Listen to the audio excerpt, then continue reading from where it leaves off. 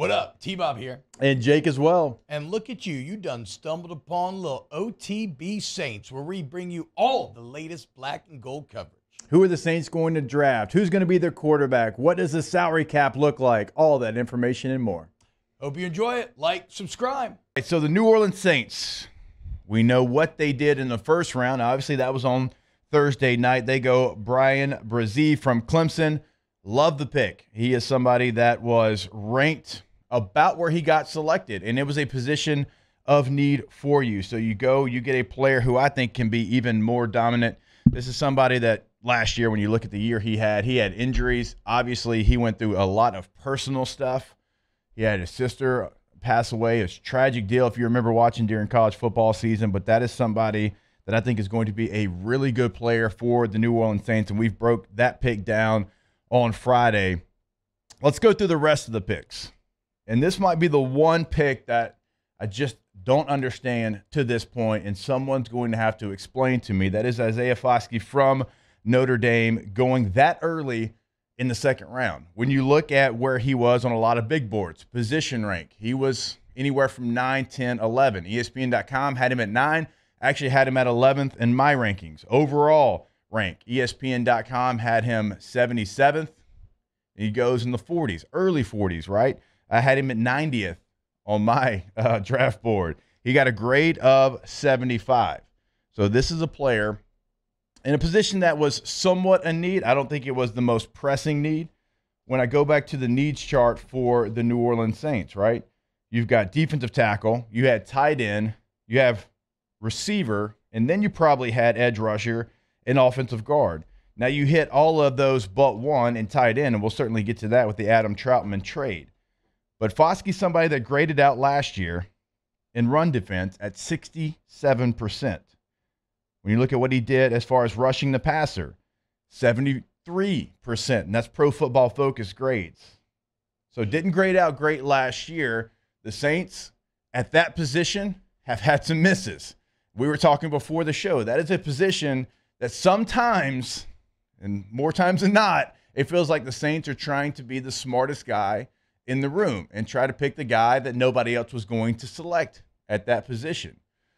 Now, you know, a guy like B.J. Ojulari actually went the next pick, and he was ranked about where he got picked, somewhere there in the 40s. Now, it's a different player because a lot of people ask me that same question. B.J. is 235 pounds.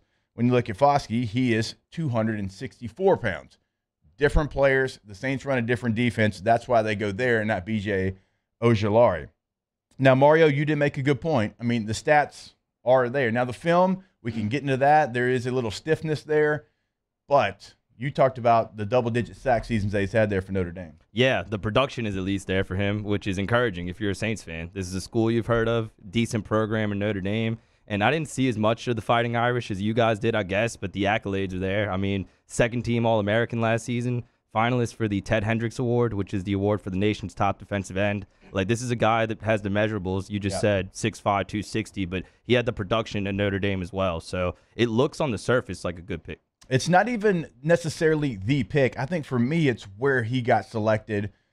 You had some tight ends that were still on the board, so my mind was going to tight end for the Saints. But look, again, they didn't select a tight end, and they traded one. They traded Adam Troutman for a late-round pick. So in their mind, the way they are viewing this, tight end is not as big of a need as maybe we think it is. I still think it is, but in their mind, off of their actions, that is not something that they're worried about, because I thought they'd go tight end there at 40. Actually, I thought at the beginning of the day, because as we looked, I mean, you still had Michael Mayer from Notre Dame. You had Luke Musgrave from Oregon State. You had Sam Laporta from Iowa. You had all these players in the second round. And I thought, would they move up for one of those players? Because Laporta goes before that pick. Michael Mayer goes before that pick. But with the Saints and how aggressive they are, I was wondering, would they move up? They do not move up, and they take Isaiah Foskey from Notre Dame, and we'll certainly get more into that pick. All right, they go in the third round. They go Kendre Miller from TCU. This is somebody that was ranked as the fourth best running back in the draft. When you look at the overall rank, 73rd, graded out at 77%. All right, I told you boys to get y'all's favorite New Orleans Saints draft choice ready. I'm going to go ahead and steal this one before y'all do, because Kendre Miller, I think, is my favorite Saints draft choice. Now, when you look at the first round, Brzee is a very solid choice, and I like that one. That would have been chalk, and y'all can go chalk if you want to with that pick because it was your biggest need. But you needed a running back. And I know I'm probably biased here, and I know that people like to devalue the position, but I think this is a good, solid pick in the third round.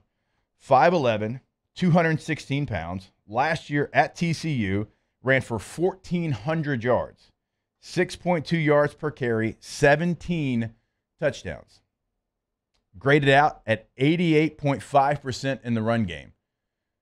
To kind of give you a comp, Jahmyr Gibbs, who went 12 overall, graded out in the low 80s as far as a rusher. Okay, now Gibbs is going to rate higher as a receiver, but that's not why you're bringing in Kendre Miller. He grades out at 61.3% as a receiver. It's not what he does well. He only had 16 catches last year for 116 yards. Okay, but he is really good for what you do. The Saints were top 3 in the NFL running between the tackles last year with Alvin Kamara as their lead back.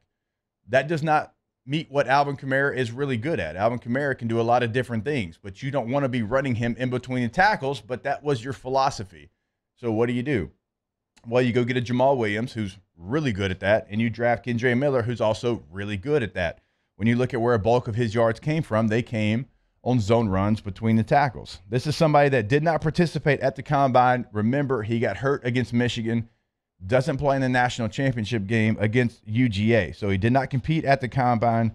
Doak Walker Award semifinalist his last year at TCU. And remember, they had Zach Evans at TCU before he goes to Ole Miss. Kendre Miller comes in as a 3-star player, and he forced them to play him with Zach Evans. Zach Evans was as 5-star as 5-star gets, but Kendre Miller played himself into that rotation. Zach Evans leaves, and Kendre Miller becomes the guy. So on my chart, I have his strengths. Miller has good vision and a great feel of zone run concepts. He has a good blend of size and speed and is a determined runner. He was used often to pick up blitzes at TCU and has the strength to anchor and stand blitzers up. Those are all great things. So it's kind of weird when you break down Miller's film.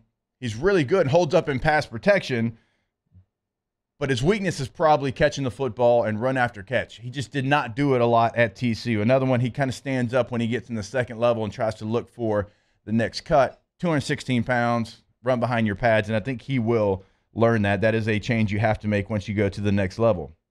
So I love this pick for the Saints there in the third round. Certainly with the scheme that you're running now, and you are a team that wants to run between the tackles, you go get someone who had, again, 1,400 yards in the Big 12, did a really nice job of pass protection, and you're going to need that because when you look at the backs you have, who now is going to be that third down back? You're going to have somebody step up and be that third down back if AK does miss time like we indeed think he is going to. So that's the third round pick. Have I taken any of the favorites there so far, Mario, for you? Not yet, although okay. I agree with you. Building depth in the backfield is huge. Saints running game needs to be way more effective this season for Derek Carr to be good.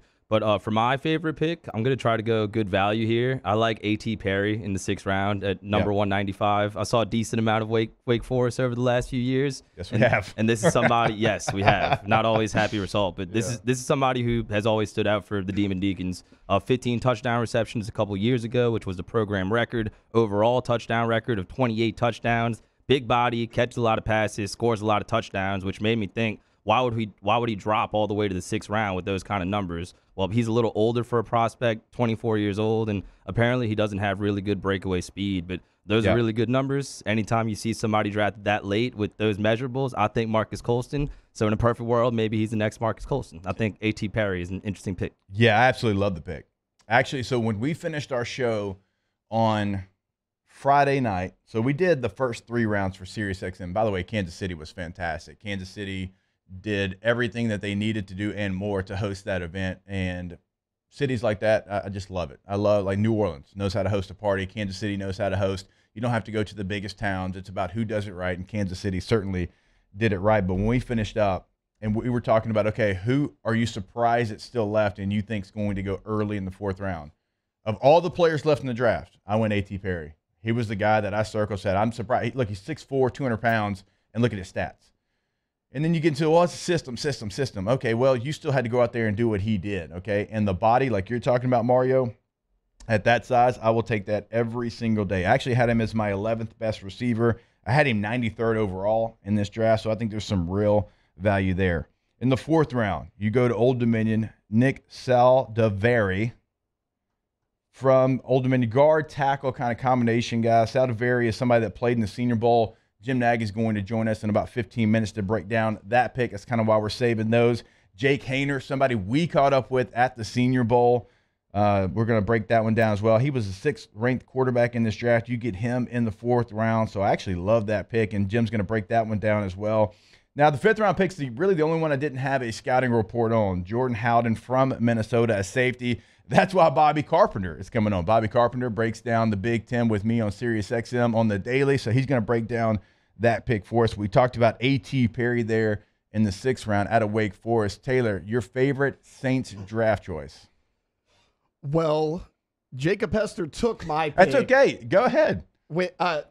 Mario can attest to this. I text Mario as soon as it happened. I was like, that is an outstanding pick. In my opinion, he was the 3rd best running back in this draft behind Bijan Robinson and Jahmyr Gibbs.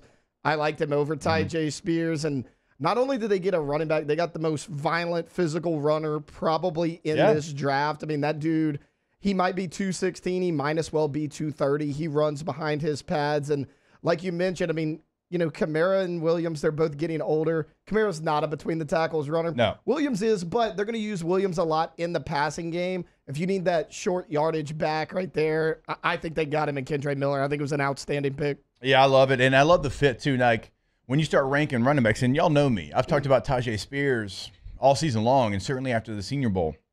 And he goes after this pick, and a lot of people are angry by that. Look, I'm the, again, biggest Tajay Spears fan that you're going to find. But when you look at what the Saints did last year offensively as far as the schematics of their run game, this might be the better pick. And look, we're going to go like favorite picks by round, maybe a little bit later on in the show. Tajay Spears, my favorite 3rd round pick. They both went in the 3rd round. Well, make that make sense. Well, because I think both go to a better fit. Because Tennessee actually loves to run stretch with Derrick Henry. I know you see the size, and you're probably thinking, oh, they're a team that likes to run in between the tackles. Now they will, but they like to get him on the edge as well. He puts his foot in the ground on that stretch lead and goes north-south, and nobody can tackle him. Well, Tajay Spears runs that play really, really well. So just because you have a back somewhere higher on your chart, it's all about fit in the NFL, and I think both players go to the better fit. So I do like that pick. Miller's somebody I had circled as well, Taylor, so I like that one. Wow, just amazing black and gold takes right there, Jake. I don't think I've ever heard any takes that are better than the 2 guys that just gave you that take. And you can keep getting them by going ahead and liking, subscribing, ringing the bell to get notifications when we post. Have a great day. We'll see you on the next OTB Saints.